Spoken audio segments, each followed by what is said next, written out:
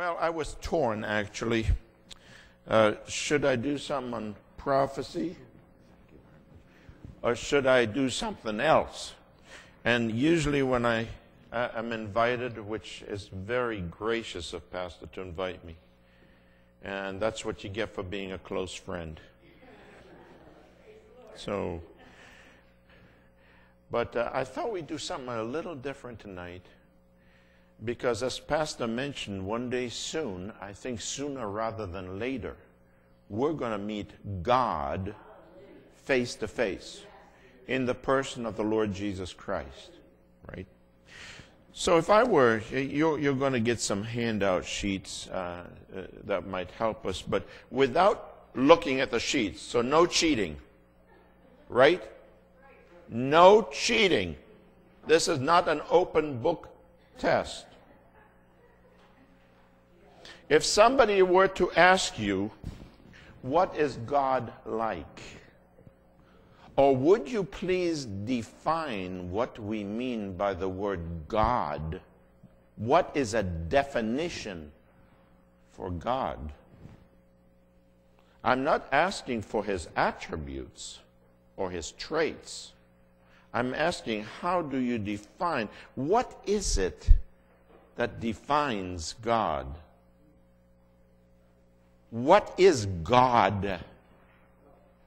Right? So you think about it for just a minute. You think about it. If somebody on the street were to ask you, what do you mean by God? How would you answer that? You're going to find out that that's not as easy to do as you think it is. Well, my God has a son, and his name is the Lord Jesus Christ. And God is a Trinity. Pastor just mentioned to me tonight, unbeknownst to me, I really didn't know this. Pastor is dealing, or was dealing this morning with the Trinity. So I think this will dovetail right into his message. So I think that's wonderful. That's providential. But we say, in God we trust. Right? Or, God bless America. Matter of fact, my opinion is that it should never be God bless America. It should always be America bless God. I'm opinionated sometimes, you know what I mean. There are two problems when we use the word God. The first problem is, which God are we speaking about? You see how easy it is to use the word God? Let me explain what I mean. I can talk about God all day long. I'm still allowed to do this in this country. For how long, I don't know. But as long as I say God, nobody's going to be too offended. Let me change that. Jesus. Now somebody's going to be offended. Right? Now I've defined myself a little more. So which God are we referring to? To which God do we have a reference? That's the first question. Second question, what do we mean by the word God? And here's where we're looking for definition. And on your sheets, now you're allowed to look at your sheets. On your sheets, I would like to deal with how we describe God, how he is described and how he is denied. Okay? I'm not going to go through all of these tonight, because you'd have to strap on your seat belts, you'd have to have extra coffee, orange juice, the windows open, and it'll be an all-nighter. And I'm not prepared for that. You know, I might fall asleep just standing up doing this kind of thing. And we wouldn't want that to happen, I don't think. But at least let me give you a bird's eye view of what we mean by the word God. Are you ready? You're ready. So here he is described.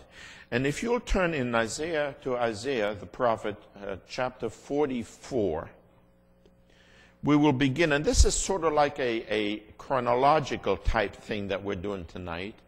We're going to go through the scriptures, beginning with the earlier passages in the Bible towards the latter passages for both of these sections.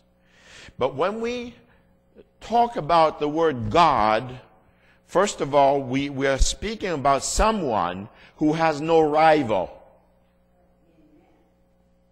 Now, in the back of your minds and in the back of my mind, I immediately am thinking about the God of the Bible. Okay?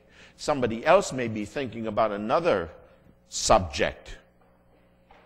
In my mind, there is only one God, and He's the God of the Bible. And there is no other.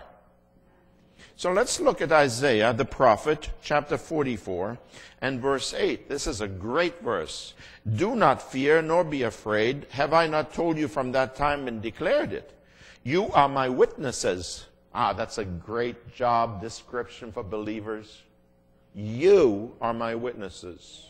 God today does not use angelic hosts to witness. He uses you as human instruments to witness of His grace. Is there a God besides me? Indeed, there is no other rock. Now listen carefully. I know not one. The God of the Bible says, I don't know of any other God. There's only me. And that's it. You shall have no other God besides me. As a matter of fact, if you'll turn your page to the second sheet, I won't belabor that, but I wanted you to see how Isaiah deals with the uniqueness, the onlyness, if there's such a word, of God. And what Isaiah is saying is what so many others have said in the scriptures throughout the Bible. There is no other God. Okay.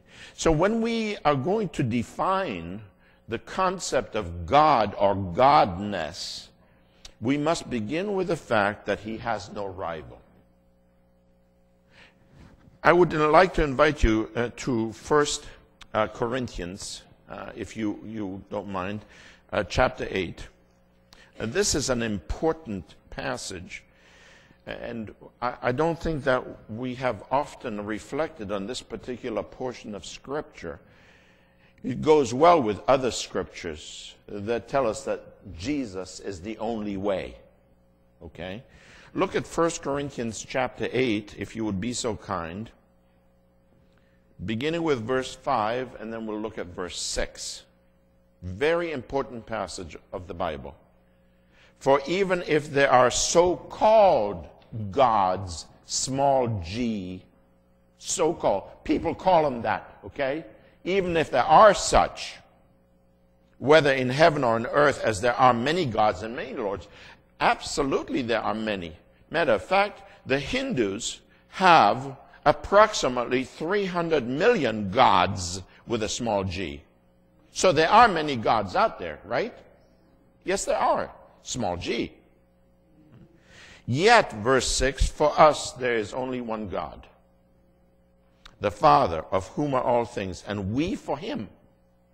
And one Lord Jesus Christ, through whom are all things, and through whom we live. There's only one, and His name is God, the biblical God, the God of the Bible. So He has no rival. He has no competition. There's nobody else out there in this entire universe, nor ever has been, nor ever will be. He is solely the only true God of this universe. That's part of the definition. The second part is, He is a supreme being. When we speak about God or godness, we are saying that He is supreme. He is on top of this universe. He owns not only the cattle on 1,000 hills, Psalm 50, but He owns all the gold. He owns this universe. He made it for His own glory. He is supreme. Look at Daniel chapter 4. Now this is an interesting passage. If you will be so kind to turn in your Bibles to Daniel chapter 4. And look closely at verses 34 to 37. Now, this is a pagan king saying this. There is some debate as to whether Nebuchadnezzar, I call him Nebu. It's easier to say Nebu than Nebuchadnezzar. You almost have to know a Middle East language or something to say those words. So let's call him Nebu. There's some debate as to whether Nebu was saved or not. I hope that he was. I mean, it would be wonderful if that were the case. Notice carefully in verses 34 through 37, the supremacy of God. He's supreme. And at the end of the time, I, Nebuchadnezzar, lifted my eyes to heaven, and my understanding returned to me, and I blessed the Most High and praised and honored him who lived forever. By the way, this is one king who for 7 years enjoyed eating grass. He did. He was out there like a cow chomping on the grass. God taught him a lesson, I think. For his dominion is an everlasting dominion. Now remember, in those days when we are reading this, Babylon, of which he was the king, was the kingdom on earth.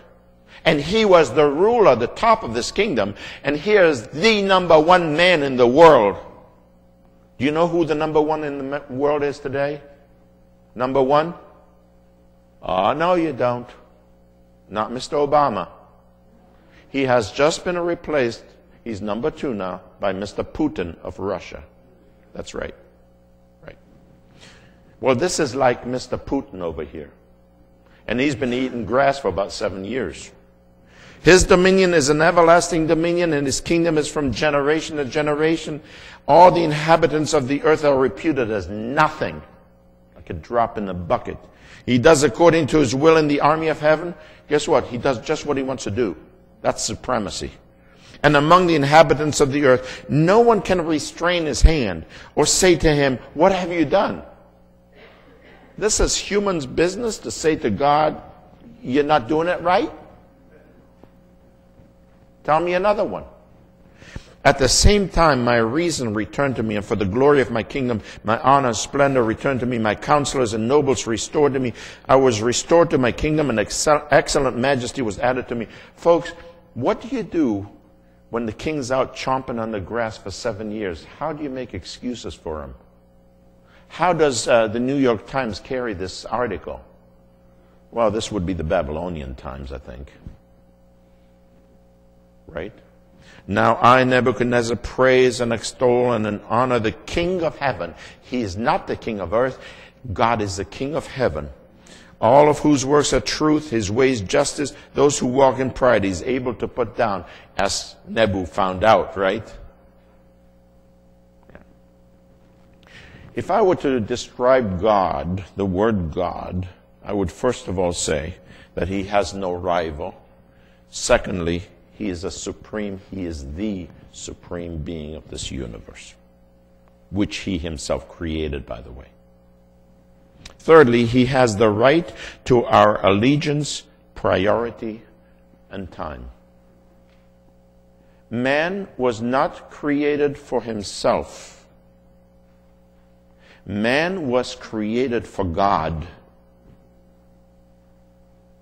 I was not brought into this world for me, even though this is the me generation, and it has been since the 60s, by the way. Matter of fact, I think the me generation has gone back about 6,000 years. The me-itis problem. No, man was created for God. He has the right to our allegiance, priority, and time. Matthew 6:33. But seek first the kingdom of God. Kingdom is the king's domain, the king's dominion.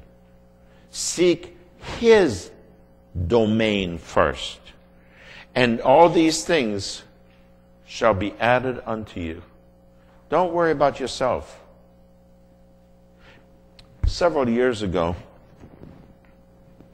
I was I hit a low spot in my life. I've hit one or two of those in my life, and some of you are nodding, I think. You kind of know what that means.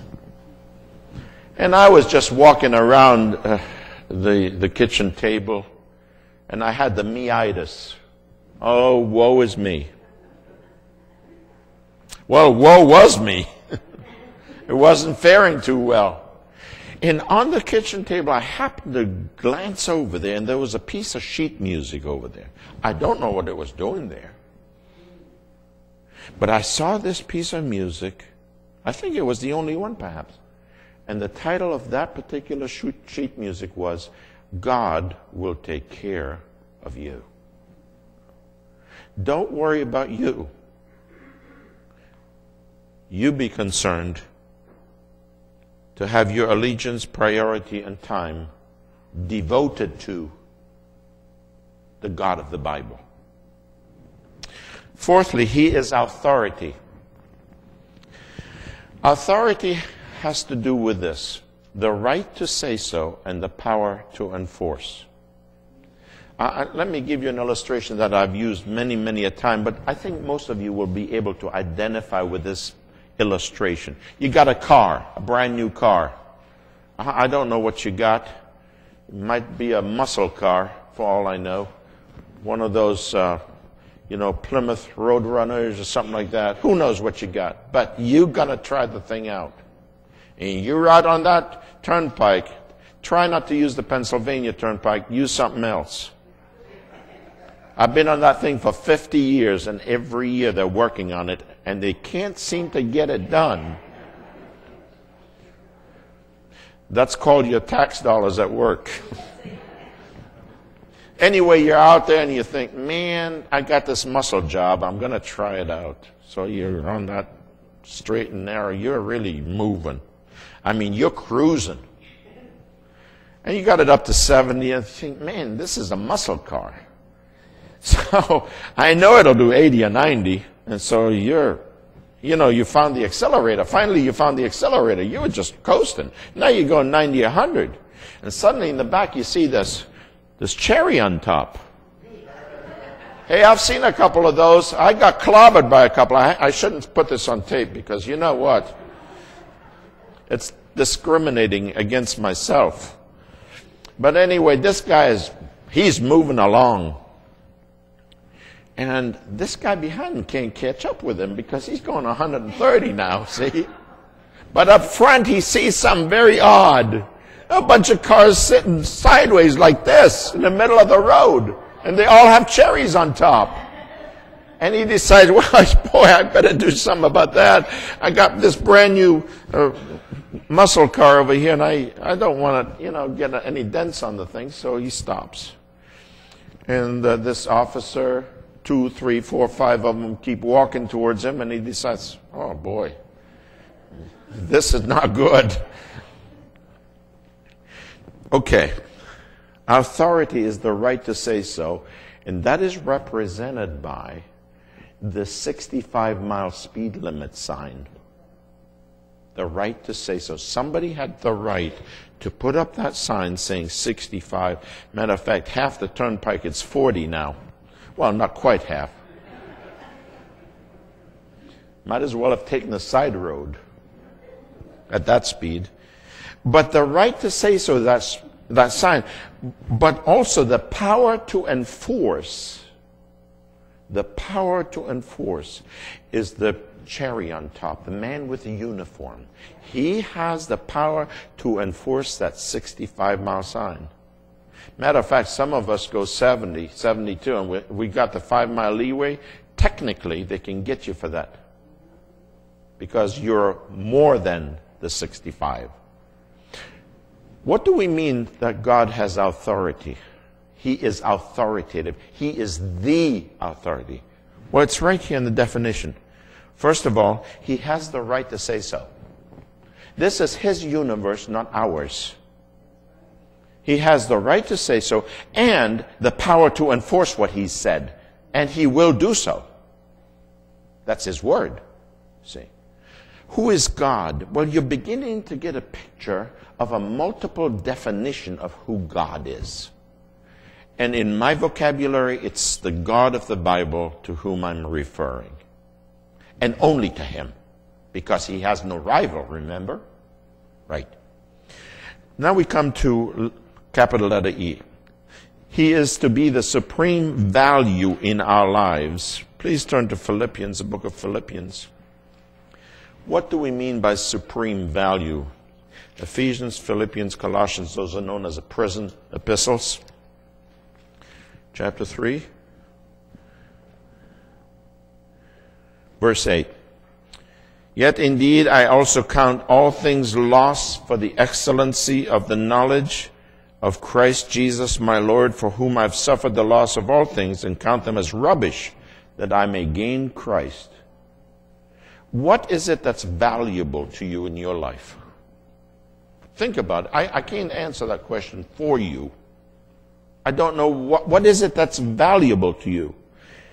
I probably watch only one TV program a week on the average. I usually won't watch more than that. Monday night. It's not football because they took it off. And I don't even know if Pittsburgh won or lost today. So it's not football. But I watch something that's of interest to me. It's called the Antique Roadshow.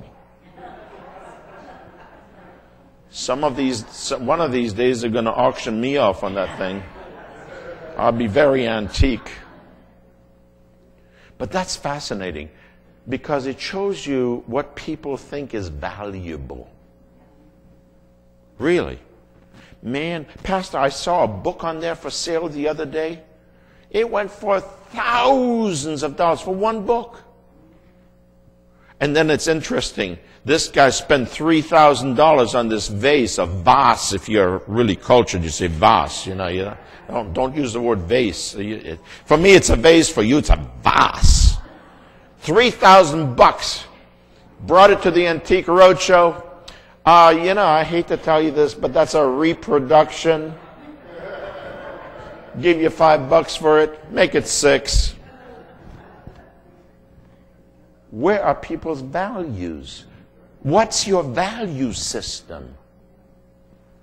You're going to lose it all anyway down here. When the rapture takes place and the Lord takes me home, whichever comes first, I'm leaving my books down here.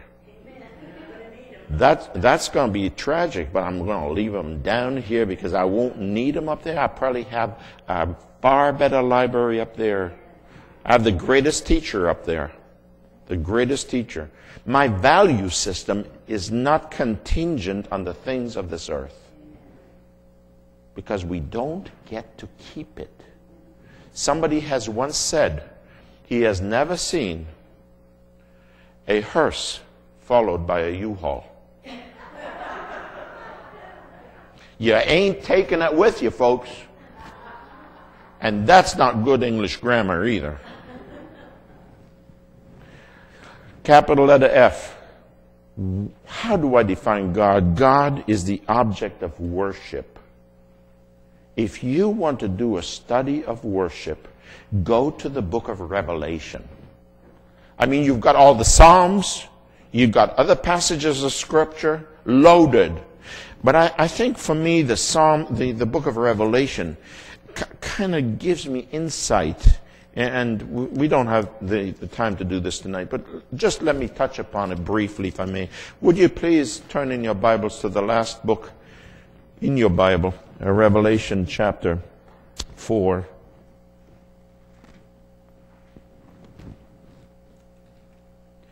And notice carefully, verse 11, I believe.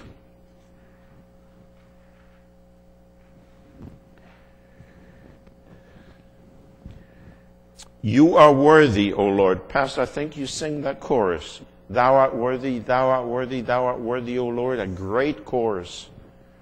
To receive glory and honor and power. I think that's where this is taken from this verse. For you created all things. By your will they exist and were created.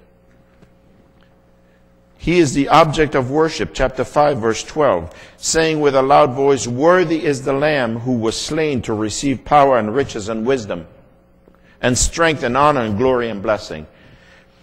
Do you know the word worship is an interesting word? Because it comes to us from the Old English language, way back in time. And originally the word worship had a TH in it. It was worthship. W-O-R-T-H, and then the ship on the end. Worthship. That's where that word came from. So when you are worshiping God, in essence, You are ascribing worthiness to him. That's what you're doing. And I went through the worship passages in Revelation. Power and might belong to him 12 times. Eternality, he is eternal, 7 times. His glory, 5 times. His honor, 5 times is mentioned. Justice, righteousness, truth, 5 times. Holiness, 4 times. Blessing, 3 times. All of these are attributing worthiness, worship, to God. God is somebody who is to be worshipped. Right? And finally, under this particular section, he is the ultimate ruler and judge. And folks, that is scary. If you do not know Jesus Christ as your personal Savior, the Lord of your life, this is a scary proposition. Would you turn with me to Revelation chapter 20? This is the great white throne judgment. And I was really frustrated because I was saying, should I do this tonight? Should I do the great white throne judgment tonight? Should I do prophecy tonight? So finally we're doing this, Pastor. That's all of God's word is God-breathed and worthy to be studied. But this is the great white throne judgment. And by the way, Pastor and I are sipping coffee a few weeks ago. We're sipping coffee and we're talking about this. And we were hashing over about whether born-again believers are going to be there at the great white throne. Not to be judged, but to participate with Jesus in the judgment. And I believe we are.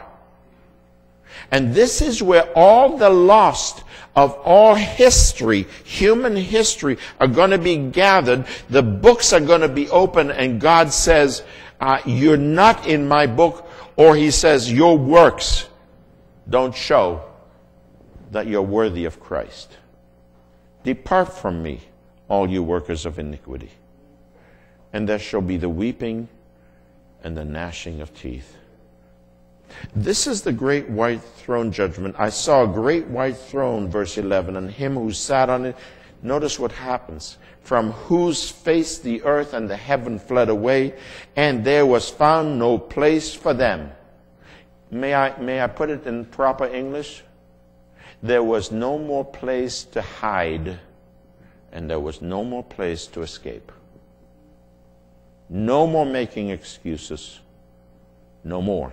Now you are before the God of this universe, before the God of the Bible. And now there's no more leaving. Now it's a done deal. It's final.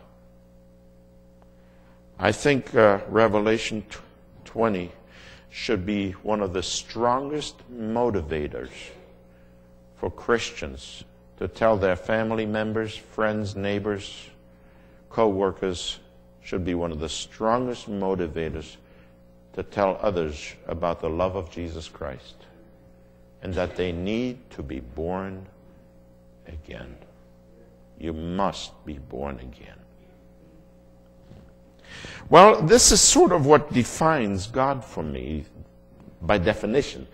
We haven't even dealt with his attributes or traits tonight or characteristics or nature. I'm simply saying, if somebody should ask me, what do you mean by God? I'm saying this is what I think of when you talk about God. But here are those who deny God. And I don't want to go into detail tonight because our time is running short, but let's look at it briefly, okay? And then I want to finish with one passage of Scripture. God deniers divert from the true worship of God. Remember the golden calf? That was a denial. That was a deviation from the true God. Make for us a golden calf. Oh, it just so happened it came out of the fire that way. Amazing what the fire can do. I used to work with polyurethane. You put it in a mold, you stick it in a press, you take it out. Presto, there it is. Well, this diverts from the real thing, doesn't it? Secondly, when God is denied, it's incapable of acting in behalf of the worshiper. Whatever is being worshipped as God is incapable of acting in behalf of the worshiper. Remember Elijah? Hey, you guys, you got to scream out louder. Your God over here, he's taking a nap. He's sleeping. You got to do something to wake the guy up. And there's a song to that too, the God of Elijah, right? The God of Elijah. Guess what? Elijah had buckets poured around the altar, and then fire came from God and consumed the... Hey, that's the real God. Yeah, that's the real God. Gods, small g, plural, are incapable of acting in behalf of the worshiper. You can pray all day to these gods. They're not going to do a stitch for you. You can take a statue of some kind and topple it over, and nothing's going to happen to you except from other human beings who think that there's something to that statue. It's just a piece of stone, a slab of stone is all it is, or made out of gold or made out of something. Thirdly, gods promote the occult, paganism, and violence. There were people in Psalm 106 who were sacrificing their children to demons. Right. They promote the occult, paganism, and violence. Folks, there's only one supreme being, and his name is the God of the Bible. There is no other. You're wasting your time. You're getting yourself in trouble if you worship anybody else or anything else. Capital letter D, these are short-lived compared to the eternal God. Hey, I don't know what your idol is. I'm not picking on anybody tonight, and I'm not being hypocritical. I got 2 televisions in my house. But some people have the television as their idol, right? As their God, right? Some people have money as their God, right? Hey, folks, you know what? These are short-lived. They're not around forever. Isaiah 41. Then, capital letter E, they're man-made, imaginary, either from man's imagination or materially. Isaiah says, you guys take these wood blocks, you carve out for yourself idols. They're dumb idols, literally dumb. They're not going to talk to you. They're not going to act in your behalf. They're not going to say, they're not going to help you. You made them. Actually, the dummy is you. Capital letter F, they're unfulfilling. They leave one unsatisfied. You come over and over and do the same ritual over and over again. Worship the same God over and over again. And you go home empty. Because ritual doesn't save you. Relationship to Jesus Christ, the Son of God, alone saves you. And finally, these gods are impersonal. There's no relationship. None. Zero. If you want to, you can go and hug an idol if you want to. Much good that'll do you. Nothing. I'd like to conclude with turning to Joshua, chapter 24. The sixth book in your Bible, Joshua 24. Would you please turn there in your Bibles with me? This is the end of Joshua's life. It's his farewell speech, if you please. He had been with Moses on the mount. He has been true to the Lord. When the spies came back, 10 of them belly-ached. Can't do it. Never been done before. Sounds like modern day churches. Can't do it. Can't do it. Never been done before. Yeah, you can do it. If you got the Lord and He's leading you directly to do something for His glory, you can do it. 2 spies said, hey, let's go get him. Joshua was one of them, and who was the other? Caleb. And all the generation that were 20 and younger went into the promised land. Matter of fact, Moses himself didn't go in. He was there later, by the way, Mount of Transfiguration. Moses was there, and Elijah was there. Matthew 17.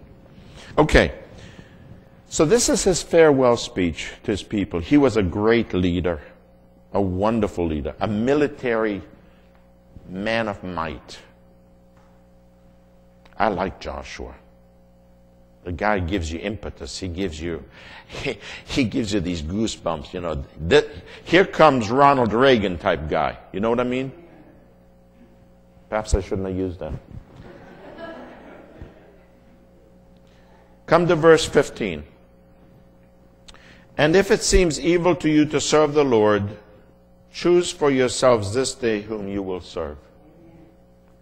Whether the gods, small g, plural, which your fathers served that were on the other side of the river, or the gods of the Amorites in whose land you dwell. But as for me and my house, we will serve the Lord, the one and only. Tonight I try to do just a little definition of the word God or Lord. Trying to define it, what it is and what it isn't. Basically, that's what we did tonight. We have a choice to make. I know some of you well enough to say you've made the right choice.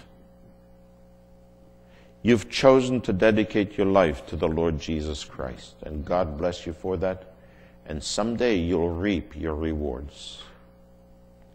Well done, you good and faithful servant. Enter into the joy of your Lord. I think it's coming. I agree with Pastor 195%. I think it's sooner rather than later. It's right around the corner.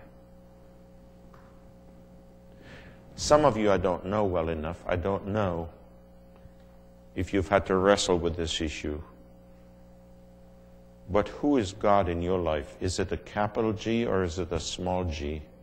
Is it singular or is it plural?